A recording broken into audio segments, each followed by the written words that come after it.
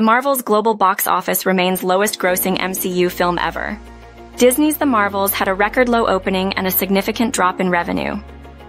The increasing sense of sameness and Disney's focus on streaming content have contributed to the film's struggles.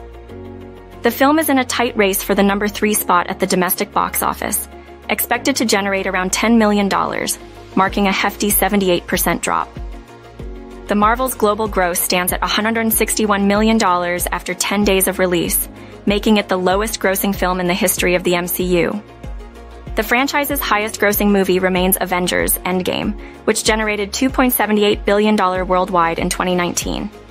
The Marvels reportedly cost over $250 million to produce and will need to recover $700 million worldwide to break even. The film currently sits at a borderline fresh 62% score on Rotten Tomatoes and earned a franchise-low B cinema score from opening day audiences.